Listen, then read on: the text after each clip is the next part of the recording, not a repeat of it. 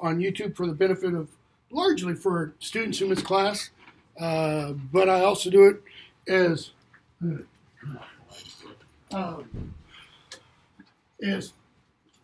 protection, essentially, for me, because students can partially record something and put it up. Everything's up. Okay, everything I say gets put on YouTube. I don't think I need that stuff at the top there because I think now the registration system stops you from being able to take the course. So you've got a variety of texts that we're using in here.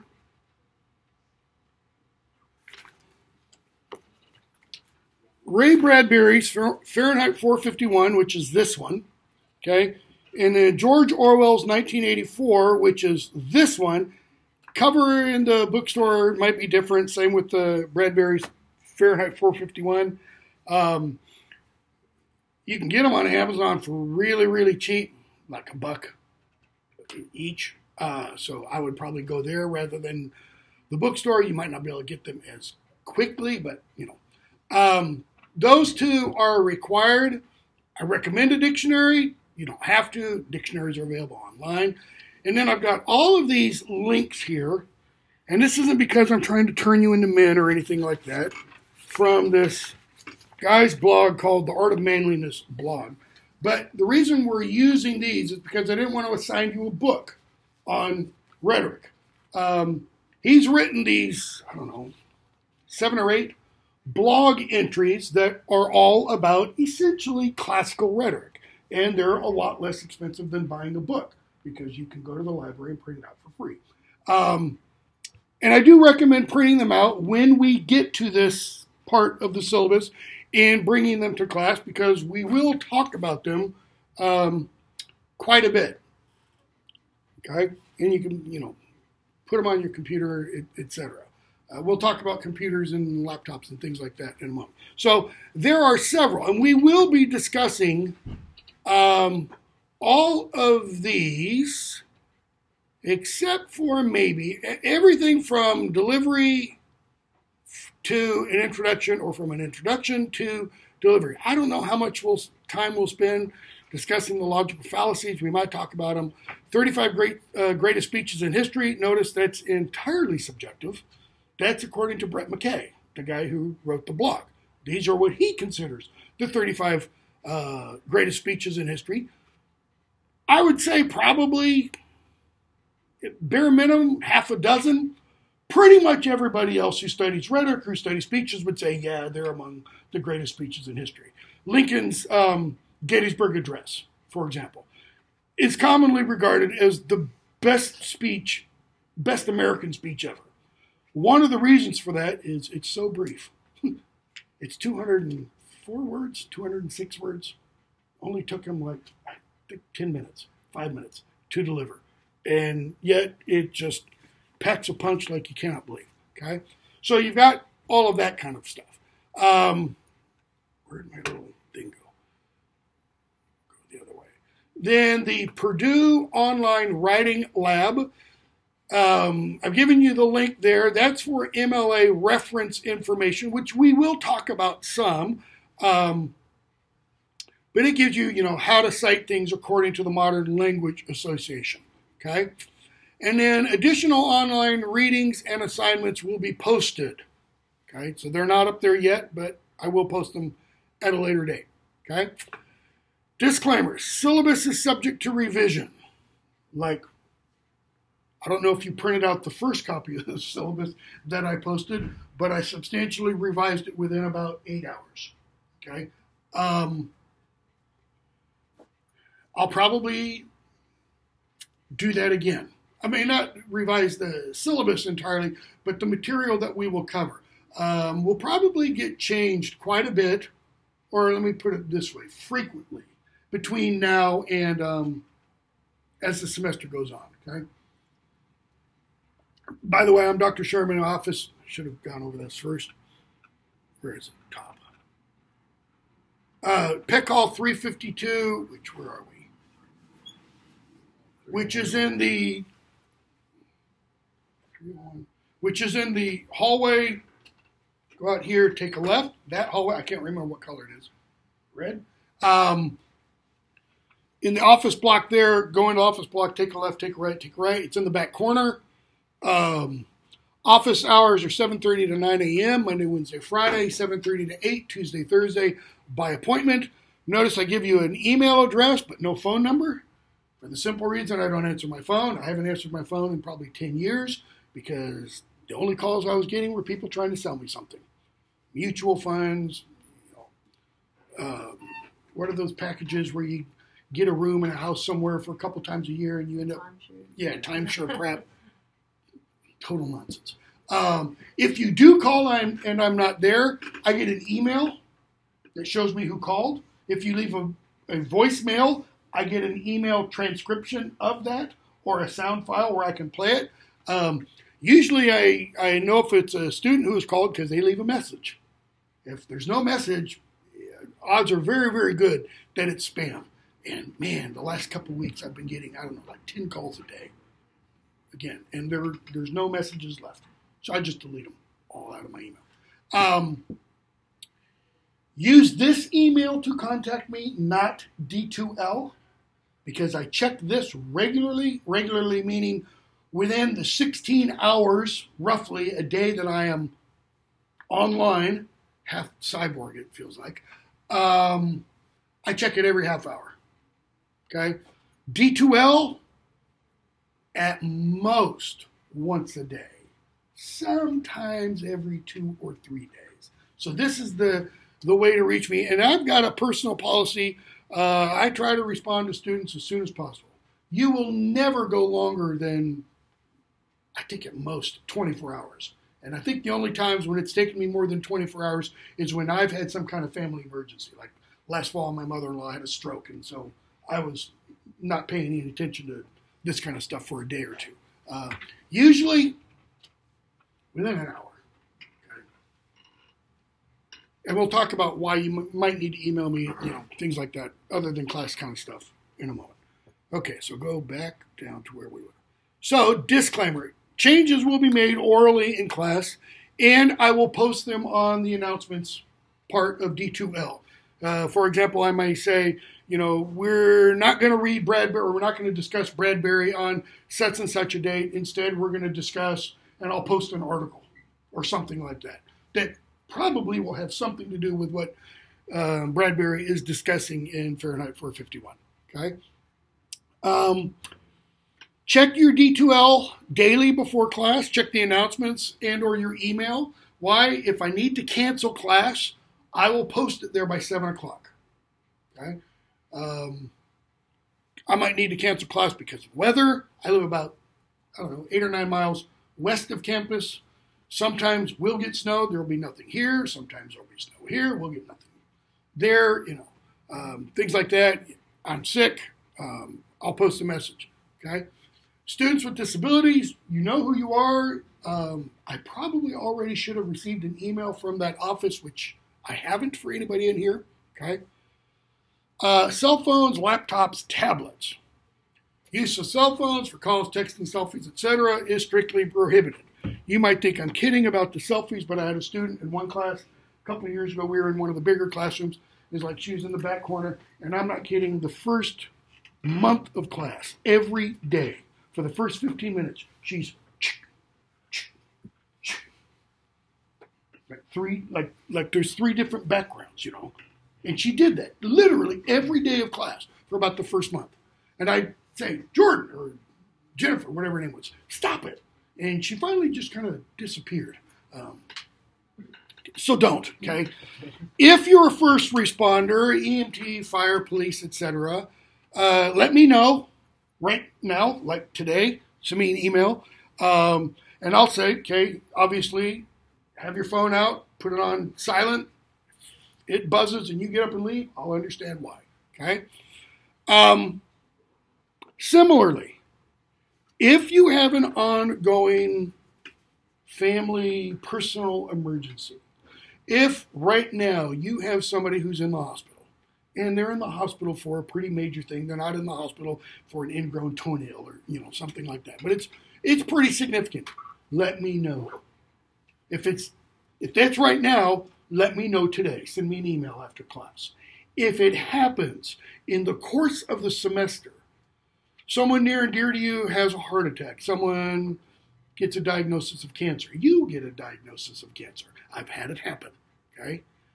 Let me know within 24 hours. I mean, if you're home and your roommate has a heart attack or whatever, it's something terrible, and you've got to get your roommate to the emergency room first, take care of the emergency, but within 24 hours, send me a brief email. You don't have to give me the down and dirty of everything, but you need to let me know for the simple reason that if you do that, I will do everything I can to make sure that, one, you complete the course, and two, you complete the course successfully. That might mean you no longer come to class because you've got to spend those days with so-and-so at the hospital. You've got to go back to home, and home isn't in Murfreesboro, or it's not in Tennessee, okay? I'll work around that with you, all right? If it's that kind of thing, I will have to have some kind of proof over what the situation is, okay? But if you do that, I will work with you to enable you to successfully complete. Had that happen a couple times last fall, okay? But, big, huge but. If that happens, let's say first week of February, God forbid, but if that happens and you wait until literally, this happened last fall, the last week of class, and then you say, oh, Dr. Sherman, I should have let you know, but I haven't been around lately, 2 months, because XYZ, I can't help you at that point. I mean, you've already failed the course at that point because you probably haven't turned in a couple of the assignments, okay? We'll talk about what is automatic failure for the course in a moment. So, if something happens, again, God forbid that it does, let me know very, very, very soon, within 24 hours, okay? And sometimes, I might say, you might also want to contact university counselor, blah, blah, blah, blah, blah, because sometimes you can't work around it. Sometimes you just have to withdraw from the university, okay? I had a student whose dad died last fall. He was ill beforehand, but she came into class, set her phone down because I told her she could. It buzzed. She walked out. I hear this out in the hallway. I go outside. Her dad had died. He wasn't that ill, okay? She ended up having to withdraw from the university entirely, okay? Which, totally understandable, okay? If you have a laptop, you're strongly encouraged to bring it to class, or tablet, okay? I usually, when I teach comp, which I don't teach very regularly because I'm a really, really senior faculty member, and most senior faculty members don't teach comp, but when I do, I like to teach it in the computer lab, where everybody has a workstation. I don't know how we ended up in here. But if you have I really, really encourage you to bring it. Why? Because you can work on stuff in class. And you can pull up things, and I might make reference to articles and say, go to, and have you pull up a website, etc. I'll tell you right now, we're going to be talking about a lot of current events, current issues in higher education in the United States. The quote-unquote cancel culture, Me Too-ism, wokeness, anti-wokeness, right, left, middle, whatever. Okay, everything's going to be open for discussion, and I'll say some comments about that in a moment. So bring it if you can. Just so you know, this is the exact opposite of what I've told every one of my other classes. All of my other classes, I'm banning laptops and tablets because of 3 of my 4 courses last fall, 90% of the students who brought them were doing homework for other classes because they'd have a biology textbook, a nursing textbook, an aviation textbook, a chemistry textbook out, and they're taking notes. Okay, you guys can. Okay, classroom decorum. Decorum just means proper behavior, or behavior if you want. Okay, so attendance, participation, decorum are expected. This means arrive to class on time. Usually I'll have the door already unlocked, assuming I'm not running late in my previous class. When you get here, or at least 10 or 15 minutes before class starts. Okay? If you have another class prior to this, I don't know, in the rec center or in my 8 o'clock class, my 9-10 class, I've got a guy who's an aviation, aerospace major, and he's coming from the airport. And he gets out there, Murfreesboro Airport, but he gets out there at 8:45. So he's got to drive down Memorial, onto Clark, to Middle Tennessee Boulevard, and find a parking spot in 25 minutes. I've already told him ain't going to happen. So I'll leave the door open for at least the first 10 minutes. Okay? Don't kill anybody trying to find a parking spot. It actually did happen about 10 years ago. An MTSU student killed another student because that other student took her parking spot. She was waiting. Somebody zipped in. Person got out and stabbed her. Literally, I'm not making that up. Literally, she killed her. Okay? And is now in the big house. No, it was over in Bell Street, man. I mean, it wasn't that great a spot. Really. It's like, she was having a bad day. You know. Chicken sandwich all over again. It was. Anyways, so try to arrive to class on time. If I'm talking, you're quiet, paying attention. If somebody else is talking, you're quiet and paying attention. We might get into some knockdown, drag out good arguments in here. But wait till the other person finishes, then blast them. Okay? But blast them means do it civilly and appropriately, no calling names and stuff, because I'll tell you to stop or I'll tell you to leave. Okay? That's be courteous to others. Use language appropriate to the setting, no swearing, foul language every now and then. You'll hear a damn hell from me, probably more like every class, but usually nothing worse than that, so nothing worse than that. Okay? I say do not eat during class. I understand it's kind of, well, depending on some people, it's kind of getting close to lunch. Maybe you worked an all-night shift and it's more like dinner, whatever. If you bring food to class, I don't have a problem with that as long as it is silent food. So that the person next to you, isn't twitching because you're eating a bag of crunchy Doritos or Cheetos or something like that. Or if you're drinking something, you're not slurping it like you have no control over your lips, like you've just been to a dentist or something. So just, eat or drink quietly. Okay? Don't sleep.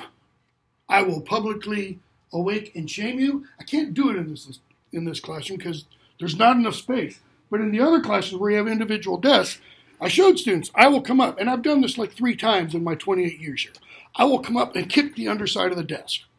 Really is effective when somebody has their head down flat. Because they wake up and they'll never fall asleep in that class again. I'll either do that or I'll just say, and everybody leaves and just let that person sleep until the next class comes in. And they usually kind of go, oh my God, I can't believe it. And they don't do it again. If you're that tired, seriously, don't come to class. Get some sleep, man, because if you're that tired, you need the sleep. I know that as one who has sleep issues, okay? And I won't fall asleep because I'm usually pretty animated. Most students don't fall asleep in my classes because I'm pretty loud, usually. Even in this small classroom like this. I'll have colleagues or secretaries who are on the side halls to this one who will tell me, you're so loud, please close the door, okay? So I usually do close the door. What else? Don't wear headphones, earbuds during class. So if you have them in now, pull them out, please, and don't keep them on. It's interesting. Talk about that in a moment. I had a student in a class I actually take that back. I've had multiple students, a couple in class last fall, who came in, one with the big old Beats headphones, kept them on in class, music playing. And so I'm standing up here. This is one of the other classrooms that are quite a bit larger than this room. And he's in the far back corner, and while I'm talking, I can hear what is playing. Okay? Just don't. I mean, if your music's that important to you, this isn't your class. Okay? So, don't cheat or plagiarize someone else's work. We'll talk about that more later. Usually when I'm talking about that in my courses, refers to quizzes and things like that. We might have some quizzes in here. Not sure. So it probably doesn't apply as much. What else? Come prepared to class. Come prepared to participate. What does that mean? Well, that means, for example, when we start discussing Ray Bradbury's Fahrenheit 451, which is Friday, bring it. Why? We're going to go through this fairly closely. That is, we will go through, maybe not page by page, but I can almost guarantee you we will talk about probably every other page, because this book is so dense with important material. And we'll talk about why in a moment. Same thing when we get to 1984. And I'll warn you right now. Has anybody ever read this? 1, 2, or 3 of you. This is hard, tough slogging. This is a hard book to read. Not only because, if you open up and look at it, it is physically, the words are really dense on the page. But the subject matter and the material Orwell is writing about in 1948 is just hard. Okay, so I'll warn you, which is why I've got so many days assigned to it. I mean, there are passages in here that it might take us a day or two to talk about a paragraph, because the ideas, okay? And the ideas in both these books, these are not pleasure reading. These are not entertainment reading novels. These are novels full of ideas, because both authors want to essentially warn us of something. And what they want to warn us has already essentially happened. More so this one than this one.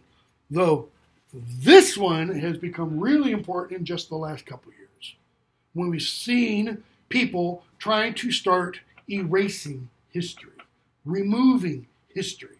Okay? And we'll talk about why that's important in such. Okay? So bring the current book. And or if we're talking about one of the blog things, bring the blog if you have it printed out. That's fine. If you have your computer and you've got it open there, that's fine. I'm not going to go around. I had originally a sentence after this that said something like, because it's still on my other syllabi, and I told the other students I'm going to remove it. It said something like, if you don't bring a book and or something to write with each class, you will be, I don't remember what it was, penalized 5 points each instance. And I thought, the hell with that. I'm not your book nanny. I'm not your notes nanny. I'm not your nanny, period. You guys are paying for this. Or maybe the state is, through scholarships and such. It's your class. Whether you learn from it, that's up to you. Whether you get anything out of it, that's up to you. The more you put in, the more you'll get out and such. I can pretty much almost guarantee you, however, if you don't bring, for example, the first several weeks that we're doing both these novels, if you never bring the novels to class, you're not going to pass. Not because I'm going to go, oh, so-and-so hasn't brought it, F. No, you're not going to be able to participate in the discussion, and you're not going to be able to write what you're going to be writing about. Okay? So just be forewarned. If you don't follow the guidelines, I'll talk to you, I don't know, like if you keep bringing in, wearing earphones, if you keep calling somebody in the class, something inappropriate, okay, I'll speak to you. That'll be your warning. There'll be one warning. Next time, I refer you to student judicial / disciplinary affairs, and they take it from there, okay? If there is a quiz and you're not here when it's begun, you get a 0 for that quiz. I don't know that there's going to be any quizzes. That's just language I copy and paste from other ones. Okay, so semester grade. Based upon cumulative total, paper, and quiz grades. You're going to see there are 4 paper grades in here. Okay? We'll talk about the papers in a moment. The papers will get progressively longer. So your first paper will be relatively short. Okay? Your last paper will be relatively long. 4 or 5 pages. It's not going to be much longer than that. At most. Okay? For the simple reason, I got 4 classes, about 20 students each class, some of those are writing more papers than you guys are. Anyways, okay. So I just add up the total number of points you've earned by the total number of points possible. It gives me a number somewhere in here. That's the grade. If it's a 0.6, it gets rounded up. So if you have an 89.6, you've gone from a B plus to an A minus, to an A. There is no A minus. Okay. There will be in the individual paper grades. All right. So that part should be pretty clear. Any questions so far? Okay. So the schedule. For each day, and I'm going to have somebody to hit the lights in a moment when we finish this. For each day, you need to have read the material prior to that class and be ready to discuss it. So, notice for Friday, I have Bradbury, Fahrenheit 451. You don't need to read all of Fahrenheit 451 by Friday. That would be asking a little too much, okay? There's 179 pages from the beginning to the end of what's called the coda and the afterword. We're going to start with the coda and afterword. Definitely have read those. But I would just suggest, okay, I've got, 6, 7, 8? Looks like 8 days, maybe 9. Assigned for Fahrenheit 451. I wouldn't necessarily suggest dividing it into ninths and reading only that number of pages.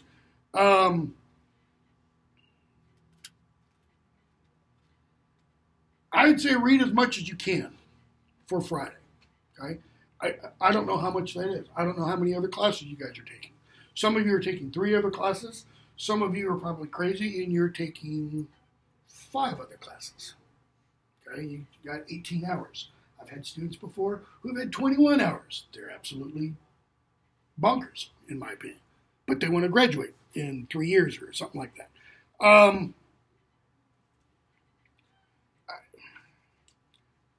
Trying to think of where would be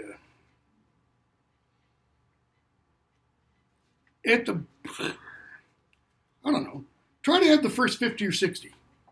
This reads fast. Even though I said it's dense and it's got a lot of ideas, it reads fast. This, it's like going to the dentist, man. There are going to be points where you're going to go, Sherman, this is a horrible book. It's horribly written and it's boring as all get out. It is boring. I'll warn you right now. Look, you'd rather read a telephone book than this. Okay? But this is so important. It is so important for the lives we are currently living. And because of the society it describes has actually existed. Not Oceania and that kind of thing. But he's describing a society that really existed in the world in the 20th century. And still exists to some extent in a couple of places. Okay? So, read the first 50 or 60 pages for Friday. And just come prepared to ask questions or discuss. If there are things you don't understand, please, please, please write it down. I don't get what he's talking about. What is that? I don't understand why, etc. Okay? And it might be that you've touched on something that Bradbury doesn't really address until later. Okay? And I'm going to talk a little bit about the 2 books in just a moment. 10:55. I was going to say we won't be here the whole time, but we probably will. I'm not used to teaching Monday, Wednesday, Fridays in the shorter class periods. So we'll probably get behind very fast. So looks like 8 or 9 days for Bradbury, Fahrenheit 451. Notice I have paragraph due January 31st, okay? And then paper due February 10th, but I don't have anything about outline or drafts or anything like that. We'll talk about those kinds of things as we go. That is, even though I say you're going to have 4 papers and I've got paragraph up there, there will be other writing assignments. Okay? For example, sometime either before the paragraph or between the paragraph and paper, I'm going to have you bring in a thesis. Some kind of thesis related to whatever this paper is going to be, because I've not told you anything yet about what the paper topic will be or what the general area will be that you'll have to narrow down, that kind of thing. We'll get to that. And even this might change. This might get moved down 2, possibly even 3 weeks. It won't get changed so far that you don't have a grade before midterms.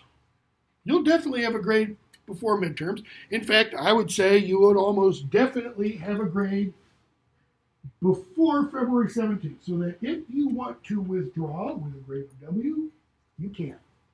Okay? I try to do that for all my classes. Sometimes I miss. All right? And then several days for George Orwell's 1984. Why? Because it's a lot harder book.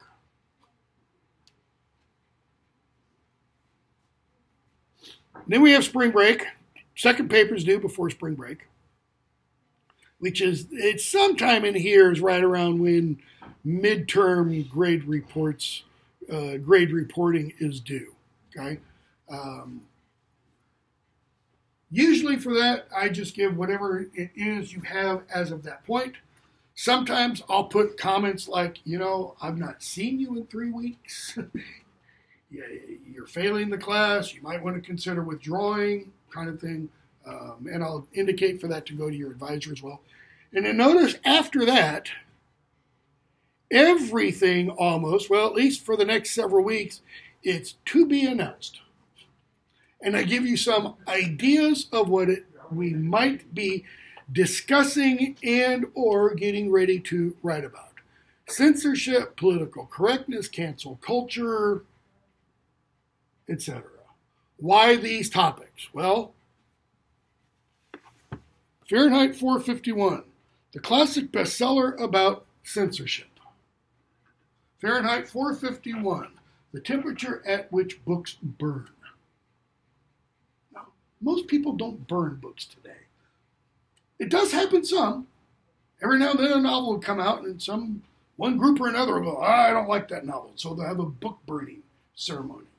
When J.K. Rowling's Harry Potter novels kind of made it big in the United States, we started to see various groups burning the books for one reason or another. Okay? But there's more than one way to burn a book, as Ray Bradbury will say in his Afterword and Coda. You can literally burn it, or you can try to change it and burn it that way. Okay? We'll talk about that.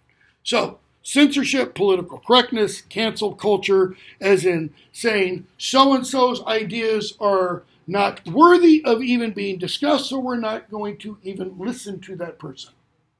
Well, that's a form of censorship. Okay? I will talk about, maybe you won't, how that's wrong and why that's wrong, etc. Okay? So we're going to several weeks for that, 3 total. And then we'll have, some days for drafting. And even though I don't have it up here, there will be days for drafting here. Okay, there's days for drafting here. And what does that more than likely will take the form of, I will say, okay, on, what day is that? February 26th, it's going to be a drafting day. You can come to class, you can not come to class. Come to class, bring your computer. You can work on a draft in class. I'll open up the class. I'll be here. If you have questions, I'll answer them. If nobody shows up after 10 or 15 minutes, I'll leave. Okay? That will be entirely up to you. I know some students, because I've done this in the past, I've had some students who kind of felt it helps them, it forces them to work on a draft if they have to be somewhere and in a room where there's an instructor. I know others, I am not that way. By the way, I would say, and this is why I keep 5 hours, office hours. That's what we are required. All my other time, work, I do it at home. Because I would rather be in my study where everything's comfortable. I can play the music I want. I don't have distractions. I don't have somebody in the office next door talking loudly on a phone or doing something, whatever. So if you work better, wherever it is you work better, that's fine. I'm going to leave that up to you. So several of these days, I don't have them written down now, but I'll tell you in class when they will be. For example, some of these days, we might not meet unless you want to. Then I'll say, I'll be here, and I'll be here for the first 10 minutes. If you want to show up and work, then I'll be here for the rest of the time also. But if you don't show up, that's it. Okay? Then we'll get into this material. Okay? Why? Because this is in preparation for this final paper. It doesn't mean that we're not going to talk about any of the ideas that are in this material before. It's just that I'm not going to assign you to read this material before. If you want to, I would say go for it. It would probably help for your first, second, and third paper. All right? But it will really be beneficial for your fourth paper. Okay? And again, whenever he says a comment like, the well-rounded man should know, just assume he means person. Again, the blog is directed at men, but it isn't. In terms of the material in these blog posts, it isn't particular to, it applies to everybody, right? It's essentially how to think well and how to present what you think well. How to argue persuasively. That's what rhetoric is. Rhetoric is how do you convince somebody else you're right, they're wrong. That's the purpose of writing. You want to convince them in an argumentative writing course like this one is. You want to convince somebody your ideas are right. Okay? You might not want to say somebody else's ideas are wrong. You just want to convince me that your argument is right. You can't have as your argument, I'm right because I said it. Because you can say 2 times 2 equals 5 until you're blue in the face and until you're 80 years old. And 2 times 2 still will not be 5. Mere assertion of something does not make it true. You have to have proof. You have to have evidence. That's citations, quotations, that kind of stuff. You have to arrange the argument in such a way that it's, valid and all those kinds of things, which we'll talk about when we get to all that. Okay? And then you have the last paper, last day of class, no final. When am I going to give you a final over? So last paper. Important dates, that's other stuff about, withdraw, when you can withdraw and still get, 100% of your money back in 75 and 50, et cetera, things like that. So this, you'll produce several written assignments, including 4 papers. Each paper will get progressively longer. Each paper will be should be capital E, about an issue or idea or problem raised in one of the assigned readings or in the classroom discussion. Okay? For example, I'm going to give you something right now, or just before we leave, that I want you to write and bring in for me on Friday. So it's going to be really short, like a paragraph or so. Okay? I'll tell you what it is in just a moment. Specific paper requirements, all that will be handed out with each paper. So it's not included here. Okay? All right. So is there anything else there? You can go to that stuff on your own. All right. Would you click on those lights, please? Everybody get ready. Okay. So what I want you to do for Friday, take a page, like a regular 8.5 by 11 sheet, lined or not, doesn't matter. And just take that page and write for me. Tell me what the word censorship means to you. What is censorship?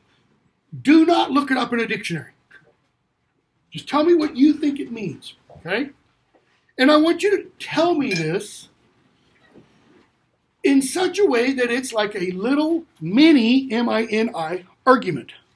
So, little tiny introduction, might be a couple of sentences, and then you kind of prove to me what you think censorship is, right? You don't have to look at anything else. You don't have to cite anything. This will just give me a little idea of what your writing level / skills are. That'll help me then figure out, okay, where do we need to work on some things? Because we're probably, I'm not meaning to belittle anybody or anything, but we're going to probably start at the basics, at the sentence level. Why? I have English majors. I had English majors last fall. Majors who couldn't write a paper. Everything was one long paragraph, 4-page. Literally, paragraph. That's not a paper. That's a mind dump. Okay? No mind dumping. All right? So, organize it as best you can, etc. It can be typed. It can be handwritten. If it's handwritten, it needs to be legible. You might be future doctors. I got to be able to read it. Okay?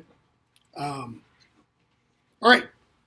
That's all. 8 minutes to go. If you have any questions, I can stick around in here for 8 minutes. Otherwise, that's all.